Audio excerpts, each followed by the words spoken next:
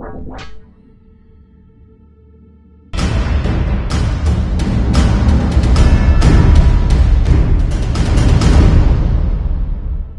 I think the most exciting thing about it, I think a lot of artists and writers too, they really like the idea of creating this unique world, and they like to focus on, ooh, you know, what do the people dress like, and what kind of stores are there, and what kind of challenges would these people face. And so being able to kind of flesh that out is very exciting. And I mean, it's something we were even thinking about from the beginning of the game. We were always talking in terms of like, ooh, wouldn't it be neat if we could do like these different countries, or talk a little bit about why the world is the way it is. And so adventure mode, if we get funded, you know, we can explore that a lot and draw a lot of pictures of these cultures and these people that inhabit Guns of Icarus.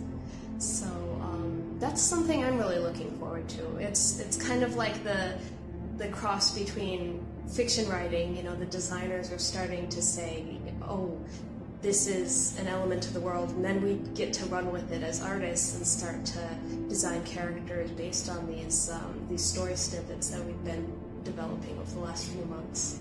So that's exciting.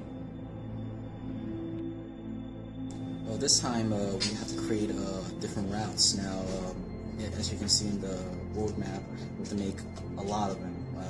Estimating about like 100 of those routes, different routes. Each one of them will be procedurally different. That will include different assets, different environment structures, terrains, and lots of skies. So yeah, it's going to be difficult for us, but it's going to be a great challenge. And as Eugene mentioned before, you can see all the routes that we have. So we're going to need to create a map for each one of those. So if I count just right here around Cathedral, one of the capitals, 1, 2, 3, 4, 5, 6, 7, has 7 routes going out of Cathedral. That takes 7 months worth of time just between Eugene and myself. So it's going to be tough. It's going to be tough. Even though the routes around Cathedral are all going to be the same biome, we're going to have to put in the time to make sure each level is laid out properly. It's set dressed. And set dressing means it looks pretty. We've got bushes, we've got some birds and all that good stuff. So yeah, the only way to do it is through some kind of smart automation. Maybe if we put in a piece of terrain and we have like a special brush, it'll just start putting bushes down. Or the AI director is smart and can swap out some obstacles. There are a lot of possibilities, and it'll just take the time and effort for R&D from programming. And that's pretty much where we need the most help on at this point in time. But after that, man, we can get all kinds of stuff in, make it look really cool. All the biomes that we want. Shouldn't be too hard.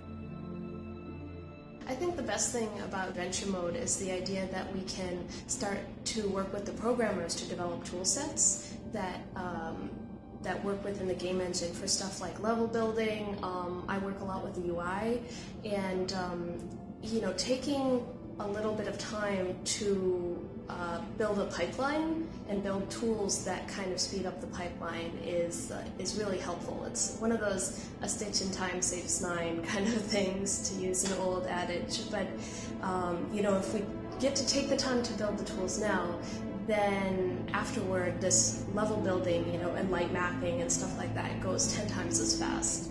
So, I mean, I don't think the actual character design can really be sped up only by adding more talented people, you know, and hiring more artists. But certain parts, especially the more technical elements of game art, then things will go so much more smoothly in adventure mode's development. The most helpful thing that I want right now for Adventure Map to help me is a clone of myself.